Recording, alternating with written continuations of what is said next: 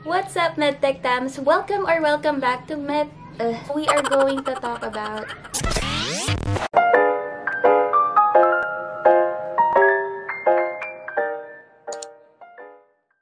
What's up, medtech tams? Welcome back to FEU Medtech TV. I am Kinsley, your resident vlogger for this month of March. We are going to talk about the FEU Medtech subjects for third-year students. Before anything else, go grab your coffee, sit back, relax, and enjoy the rest of the vlog. By the way, guys, before we actually hop into the video, just a disclaimer, because I am still a second-year medtech student and I am going to introduce to you third-year medtech subjects. That's why I did some of my research and I also asked my friends medtech din sa FEU, which is nasa third year na sila. So, these are basically their experiences and kung anong masasabi nila sa subject na yun since I asked their opinions about it. So, ayun, without further ado, let's hop into the video. Oh, wait lang. Before we go to the subjects, let me just remind you guys na super laking achievement na kung maka-reach ka ng third year sa FEU kasi sobrang hirap. First batches, usually talaga nagkakaroon ng qualifying exams or battery exams ang mga magsa-third year pa lang sa FEU. Ginagawa nila yon for quality purposes of education and ginagawa talaga nila yon matagal na. But yung mga third year ngayon, yung mga last batch ng second year before, hindi na sila nakapag-qualifying exam because of the pandemic. So, sabi nila, kaming mga second year na magsa-third year pa lang, magkakaroon kami ng qualifying exams. So, ayun, let's do this. One more thing, itong mga subject na sasabihin ko ay based sa curricula ng FEU and it may change sa iba't ibang university. Kunwari, itong subject na to, tinitake ng third year first sem sa FEU, pero yung iba naman, tinitake yung subject na yon ng third year second sem. So, magkakaiba, depende lang siya sa curriculum ng school. So, let's start.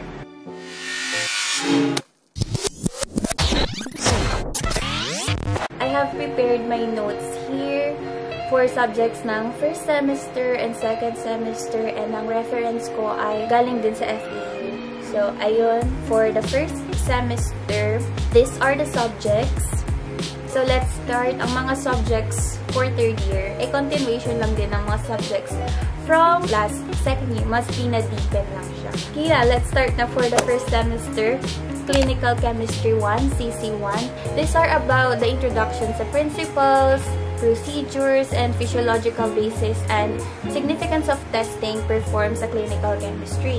So, dito, it includes quality control, reference values, and safety. So, sabi dito, sa biochem, diba, tinik namin yun ng second year.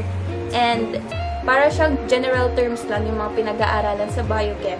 Pero pag nag-proceed ka na sa third year, ano na siya, much complicated and deeper understanding for the subject and for the clinical components. And please bear with me if I keep checking on my notes. You will also study bodily fluids, diagnosis, katulad mga albumin, ganon, paano mag-interpret ng laboratory test, and pahapyaw itong subject na ito for Clinical Chemistry 2, which i-take for second semester ng third year. Next is Clinical Bacteriology or also known as Microbiology 1. This is focused sa study ng bacteria and significant viruses. Here, you will study the morphology. Pwede mo siyang i-identify, i-identify mo siya kung ground positive or ground negative yung substance niya. Basta yun, i-identify mo kung ground positive, ground negative, ganun. And guys, ang Microbio 1 is puro bacteria ang nakafocus. So next is, let's go to Hematology 1, Hema 1. So here sa Hematology, by the name itself, it's all about blood. Puro white blood cells, red blood cells, and here there's a lab testing. Mag-i-interpret ka. Meron ding platelet count. And there is a varying component and structure of blood. So, dito, pag-aaralan kung paano kumakapal, paano luminipis, paano lumalaki or lumiliit yung blood. Basta yung structure ng blood, how they are produced, and yung diseases na associated sa kanila. Maganda daw aralin ang concepts nito based on my third year medtech friends. Nakakatuwa daw aralin yung concepts ng Hematology 1.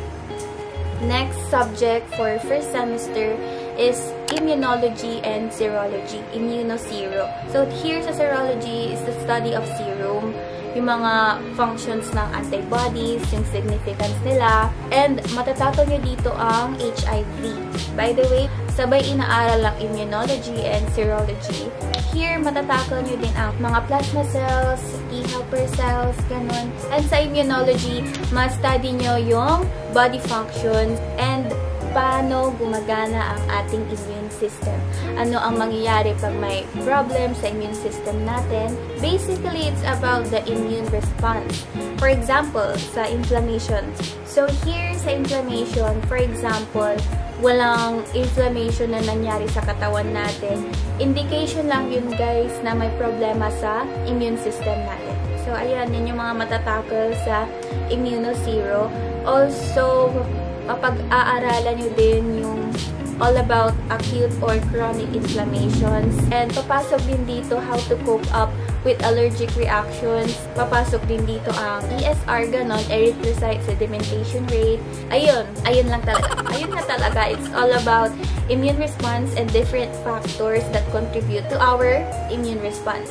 Dito din pala mapag-aaralan kung anong mangyayari sa body natin pag may naganap na transplantation sa ating mga organs. The next subject is the Introduction to Medical Technology Research or the Research 1. So, ayun, gagawa kayo ng thesis and itatakon nyo dito ang chapters 1 to 3. So, here, ang tip dito, mas okay kung maraming RRL ang mahanap mo sa proposed research title or research topic nyo. And take note, mahalaga na ma-approve muna ito ng inyong professor para dire-diretso na wala nang maging problema sa gagawin nyong thesis para smooth lang yung flow. And here, you should be a specific title pa lang ng research and mga gagawin para hindi ito magkakaroon ng kahit anong loophole ng mga panelists pag i-check na nila yung research nyo. Isa pa is dapat specific yung objectives ng research, pati na rin yung statement of the problem.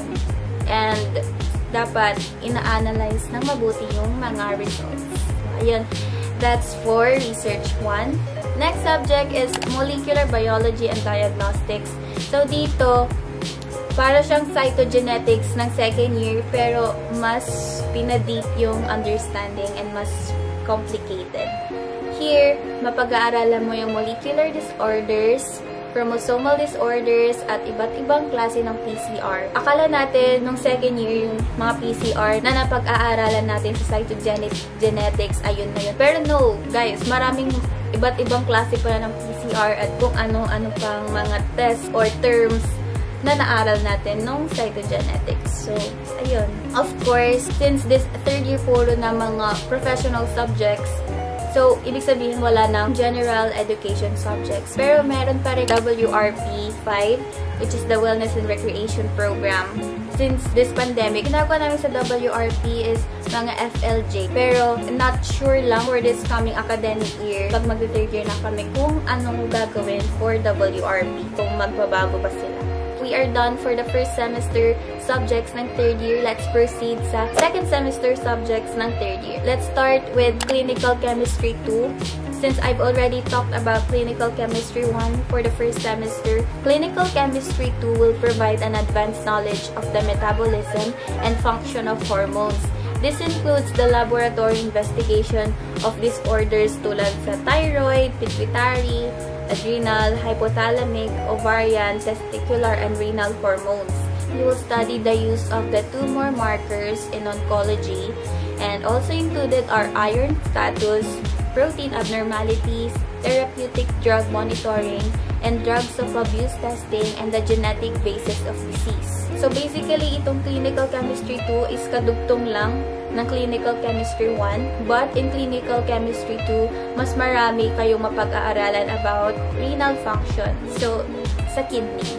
Next is for Hematology 2. Kasunod lang din ng Hematology 1. So, yung mga concepts na sinabi ko ng Hema 1 ay mas dinagdagan dito sa Hema 2. So here, may include din sa pag-aaralan ang different pathways. Ano ang mangyayari pag nasugatan ka, ganon. And blood disorders, iba't ibang genetic disorders, there is more to that. Yung akala natin, ayun lang na definition, may mas marami pa palang under or nagbabranch sa sakit na yun. And also sa hematology 2, like what I said in Hema 1, maganda aralin yung mga concepts nito. Focus ang Hema 2 sa platelets, sa coagulation system, sa lab tests, and yung mga diseases associated. That's basically hematology 2. Next subject will be histopathologic and cytologic techniques. Here, sa subject na to, may halo siyang immunosero. So, ayun nga, nahati ang subject na to for lab and lec. Here sa laboratory, you will study how to stain specimen, paano gumawa ng specimen, paano hatiin, paano guntingin, and paano mag-decalcify and dehydrate. Next lecture part nito is you will study the tissue repairs and how it generates. Dito papasok ang cell injury, cellular response to stress, about mga genetic disorder, Mendelian genetics, tsaka mga chromosomal disorder. So that's histopathologic and cytologic techniques. Next will be immunohematology or blood banking. So here, ito ay counterpart ng immunosero. You will study about antigens and antibodies. And you will also tackle about blood transfusion. Dito, pag-aaralan niyo yung mabusising paglilipat ng dugo sa receiver ng blood, sa recipient ng blood. So, madami pang test na gagawin for every blood donation or every blood transfusion just to make sure na na-prevent ang mga hemolytic disorders. And besides from that, mapag-aaralan din dito ang mga iba't ibang blood groups. Next subject will be Mycology and Virology. So, this is the Microbiology 2. Ito parang katugtong lang din ng Microbiology 1. But in Microbiology 2, you will study more about fungi and yeast. Here, you will study also pathogenesis and sobrang daming terminology sa subject na ito. So, ayun. Next will be Medical Technology Research, Paper Writing and Presentation, which is the Research 2. Kadugtong siya ng Research 1. Dito na yung pinaka-finalization ng research and, of course, defense. Next subject is the AUBF or the Analysis of Urine and Body Fluids. Here is all about urine testing, analysis of body fluids, cerebrospinal fluid, amniotic fluid, ganon. Basta puro siya diagnosis ng urine, yung component, abnormalities, blood or glucose in urine, tsaka mga medical cases sa urine. Of course, hindi mawawala ang WRP 6, Wellness and Recreation Program 6. Ayan, so puro professional subjects ng medtech ang pag-aaralan for 3rd year, pero hindi lang mawawala yung WRP 5 and WRP 6. And I also asked my friends kung ano ba yung mahirap na subject, madaling subject for this, kung ano masasabi nila sa mga subject na ito. And nabanggit naman sa akin na ang mahirap daw dito is yung clinical chemistry and yung histopathology. Based on their experiences, yun daw yung mahirap. Next naman is yung nakakahilong aralin kasi sobrang dami ng terminologies and nag-iiba yung mga pangalan, which is the bacteriology, tsaka yung mycology. Yun daw yung sobrang nakakahilo aralin. Ayun nga, kasi iba't ibang terms, iba't ibang pangalan. And for me, guys, kasi lahat naman ng subject na nabanggit ko for 3rd year is mahirap. Actually, lahat ng subjects for medtech is mahirap talaga. But I believe, hindi lang dapat nakadepende ito sa student kung paano siya mag-aral. Pero malaking factor din yung prof, kung marunong siya magturo, maayos or maganda siya magturo ng mga concepts. Kasi sobrang helpful talaga kung yung prof mo is maganda magturo para naman maiintindihan agad ng student yung lesson and mas ma-motivate, ma-inspire siyang mag-aral ng subject na yon. At least, naituro ito ng maayos ng prof. So that's basically all the subjects for third year medtech sa FEU. And per semester for third year is a total of 24.5 units. I hope nakatulong yung mga sinabi ko para sa mga incoming third year students. I hope may naintindihan kayo, may natutunan kayo sa mga sinabi ko about the subjects, and naka-help ito sa inyo in any way that you needed it. If you want more videos like this about medtech and other subjects ng mga first year, second year, third year, and fourth year, please subscribe to FEU Medtech TV on YouTube, and you can also check their page on Facebook.